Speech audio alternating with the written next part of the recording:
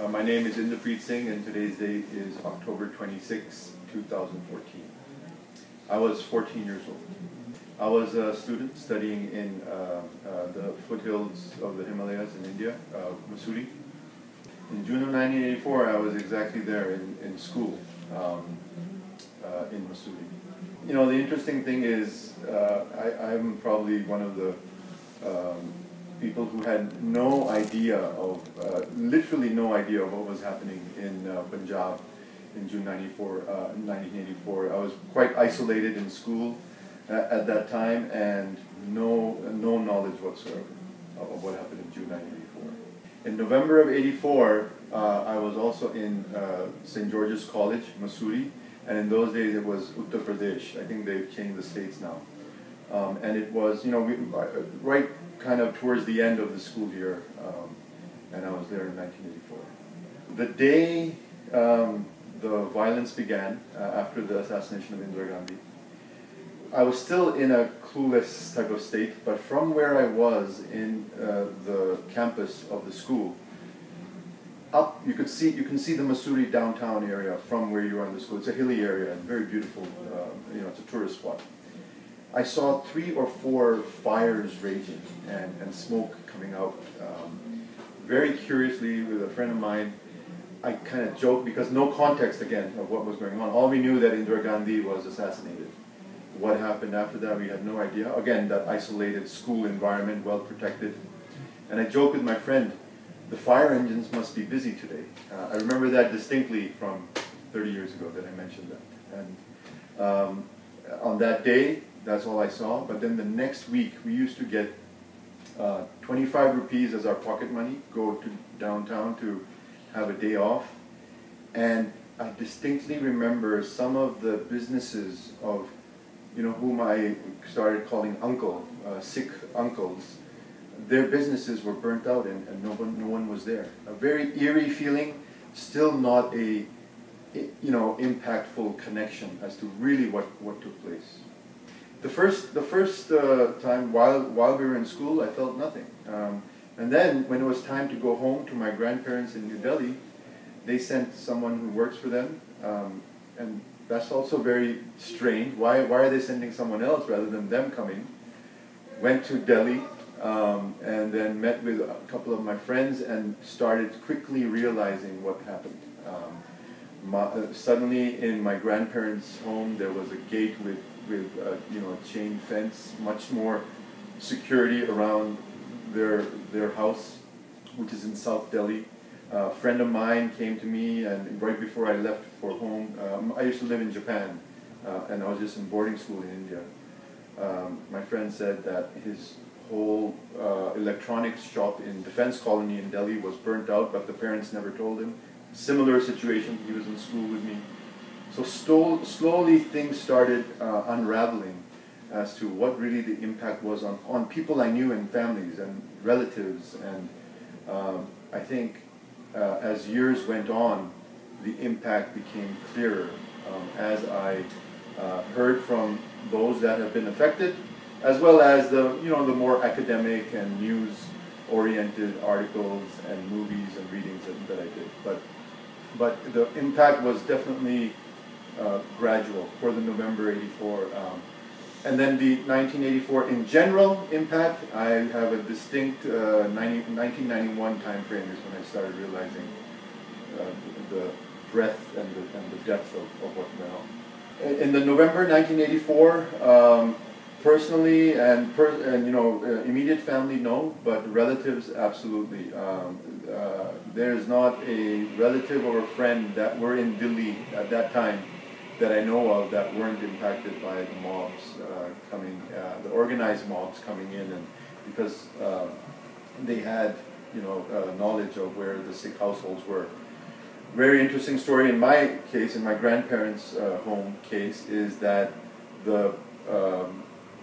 it's called a dhobi, the one who cleans the clothes and presses the clothes, came running from his little hut and broke the nameplate in front of the house of my grandparents, which indicated that they were Sikhs, but he broke it up and saved, did what he could to save them from the violence. Again, being in a little bit more privileged environment, they were safe and had the right security, or were able to go but their house was definitely a target, but wasn't impacted directly. On the other hand, my other relatives in northern Delhi, their house and factories have been ransacked, and it's a very, actually a common episode in other Sikh households.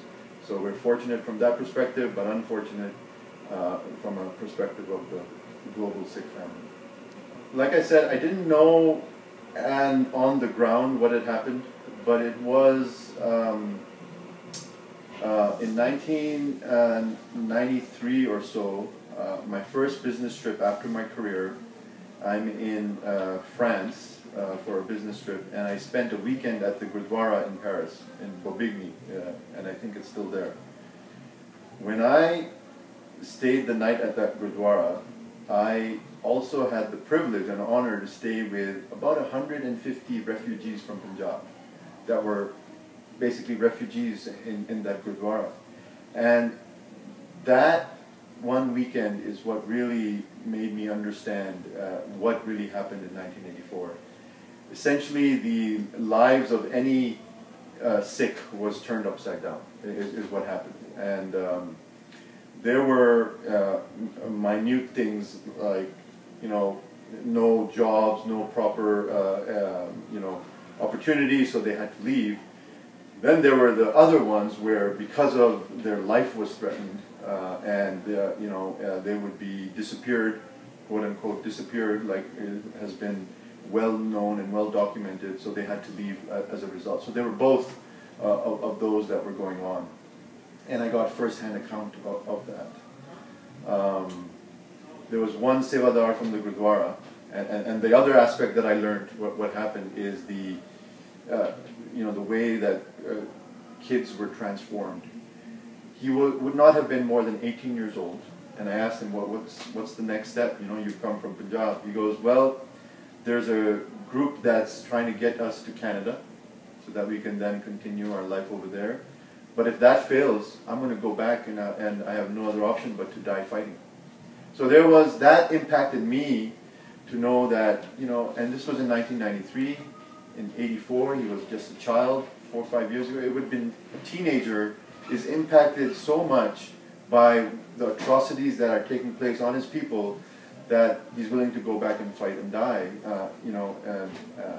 so it was obvious that, and all academics and the classic ones have written that they didn't go there to flush out terrorists. They went there to, quote unquote, teach a lesson or try to culturally erase the impact that the Sikhs have brought to South Asia, right? So when someone tries to do that to the Sikhs, historically it's well known that the Sikhs are going to not take it laying down and will. So the reaction was obvious. But what really happened there was something I believe, to be honest, truly is part and parcel of the Sikh culture and the Sikh phenomena, is anytime individuals who are so, inspired by, the wisdom and the divine wisdom within the Guru Granth Sahib, they get to such a level, they won't take things standing down or laying down. And so the reaction is obvious, and of the oppressor is obvious. But the counter-reaction of those that are being oppressed, but who have that inspiration, is also obvious. It's part and parcel of our culture. And 1984 is just a contemporary example, I believe, truly, of what happened in the Chota Kalukara, the Vadda Kalukara, throughout our history, since times of Guru Nanak, not just post Guru Gobind Singh Ji period. So, not to minimize it, that hey, it's going to happen and that's the way it is, but it's a reminder to all Sikhs to stand up because that's our legacy. The violence obviously was with the security forces. There were also those that had picked up arms on our community side, who may have not had the discipline or the due diligence to understand what the fight meant. When someone gets so emotional about the atrocities on their families and friends and community, there's a lot of discipline required to counteract in an appropriate manner. So, but it was quite obvious the violence was perpetrated by the political leaders of the time through the state machinery of army, police, border security forces, and I have, been through experiences with eyewitnesses who have shown that, as well as our academic books and well-researched videos, etc., have all covered that. So, violence at the end of the day is not committed by any person. Violence is committed as a result of fear, animosity, the whole Kam, Krodh, Lomo, Ahankar idea. So I'm not going to point fingers at who committed it, but there was some, lack of right going on, which caused all levels of the state machinery, sometimes even trickled into the public opinion on the one side, and then, well-disciplined, understood fighters of ours, our freedom fighters who were trying to mitigate those attacks, which then trickled into the public, and then maybe the less disciplined ones as well. So things happened on both sides. My home or my residence at that time was in Japan. I was in boarding school, and my brother, both of us were in boarding school in India, and truly it was because of the November 1984 incident that our life changed, and our future of where we were changed. I was supposed to have come back to Mussoorie, so from November is when vacation starts till March, we have winter vacation. And my brother was supposed to have come back to finish college or university, probably in Delhi. That never happened. As a result, my grandparents, I remember distinctly telling my parents, it's not safe here anymore, no need to send them back. So I finished my high school in Japan directly because of, it was more expensive too, directly because of the 1984 episodes. Since that, obviously, we're now here in the United States, and but I know just from my school itself, 4 to 5 Sikh students didn't come back because of the result of what happened. So may not have been a direct impact with my family immediately, but the friends and relatives and families that had to be uprooted because of the chaotic situation is very clear and well known to a lot of people.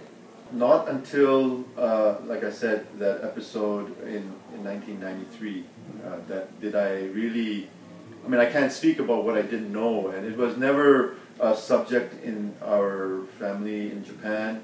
It was a very hush-hush subject in the Gurdwara in Japan. There's a Gurdwara there as well. So never that direct conversation, just something in the back of the mind that something happened. But in 1993 onwards, many of the viewers probably know that I've spoken about it publicly, privately. I've learned about it, and I continue to learn about it.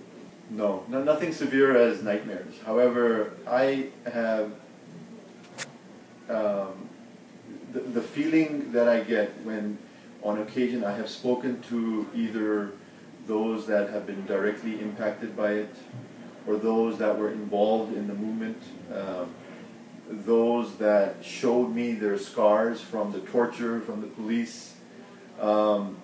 Those memories of, again, I wasn't directly involved, but post-1984, being directly involved with those that were eyewitnesses or experienced and gone through the torture cannot be erased from my mind. And it's a phenomenal, for a large population of Sikhs, I believe, who have not, reading an academic book, watching a documentary is one thing, and it becomes very emotional. But when you sit down next to someone who has gone through an experience that you can never even imagine and contemplate, that leaves an impact. And I think that's something which, for many years, hasn't been going on. Maybe projects like this will enable that to happen. Why did it happen to such a severe level and no tangible response is so the oppressor is going to do this, and that is a kind of a law of nature. But the response that the Sikhs usually gave during history was much stronger and much more quote-unquote Chardi Kala attitude. I believe that for a little while it may have been on the ascending, but the Tendi Kala, or the descending attitude, has set in place for a little while.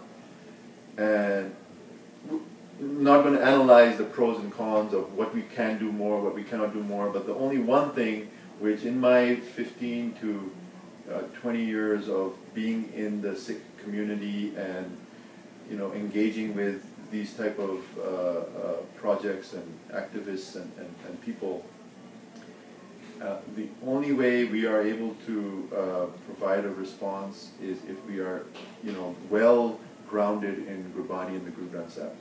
And why it may have happened are many physiological reasons, of course, but the main kind of reason is, I think, our connection with the Guru Granth Sahib as our foundation, with the community, the Sangats and the Panth, and the cohesiveness is probably why the reaction was not as strong as has been in our history. But it all starts with our connection with Gurbani, the Guru Granth Sahib, and not just at the, how many Akhand Paths have we done, but how we really understand the divine wisdom that is enshrined in the Guru Granth Sahib has not been properly communicated to us. So these things will continue happening, but if we can create those connections, the response will be more appropriate. Sikh history in general has had an impact on my life. Even prior to my kind of opening up my eyes and getting first-hand experience in 1993 in France, in university when I was studying, it was probably the first time I actually read a Sikh history book, intently. I had to do a paper. So, but that really opened my eyes to, so not knowing Sikh history was something that triggered that kind of spark. When I then got to understand our contemporary history, 1984 onwards, is when the spark was edging towards being a flame. And so it has definitely changed my attitude of life and how to interpret Sikh theology as well. Gave me the impetus to study Sikh theology through Gurbani, history, Kirtan, and all of the other aspects that bring a holistic view of Sikhi. And maybe because of how I have changed, I probably can safely say that my family, friends, relatives have also had sometimes positive, sometimes negative impact as a result of that. There is no way that 1984 has not changed me as who I am right now. I think, and I've maybe said this in some way, shape, or form in the past, that 1984, pre the episodes of 1984 and the post 1984 episodes of Sikh history cannot be swiped under the rug. And if anything, no matter what our leaning may be, right wing, left wing, pro government, anti-government, pro Sikhi, anti-Sikhi, pro Kesh, no Kesh, any category of Sikh that you can define out there. Just the need to learn and the need to know about history, contemporary history, is, I think, part and parcel, as important as knowing our Gurbani, as important as knowing our faith and traditions. I think the historical narratives are really what make us strong. Recently there was a showing of a play, Kultar's Mine, in which one of the candidates for governor of Massachusetts, was also present. After the show, having a discussion, just a casual discussion about the impact of the show, one thing he said remains in my mind, and he is of Jewish descent, and we know that the Jews and their traditions are deeply ingrained in their history. And he said, why is there not a memorial to 1984 in New Delhi? Why could it not be a memorial in downtown Boston for 1984 with the scale of the massacres that took place? He goes, doesn't matter, and the phrase that really clicks with me, he goes, memory is important. He didn't say that explicitly, but I know that's because of his Jewish background, that they consider memory to be important. And memory needs to be important for Sikhs, and then everything can come after that, as to what type of reaction you have to do. So memory is important for Sikhs, not just as a token mantelpiece that you decorate your house with, but where you really live your memory is, I think, what his message was. And I share that, and I've had that feeling for a long time. And projects like this and the other, various projects that help us conserve our memory or preserve our memory, so as a means to move forward, is what I would ask, myself, family, friends, and community to work on, and there will be success.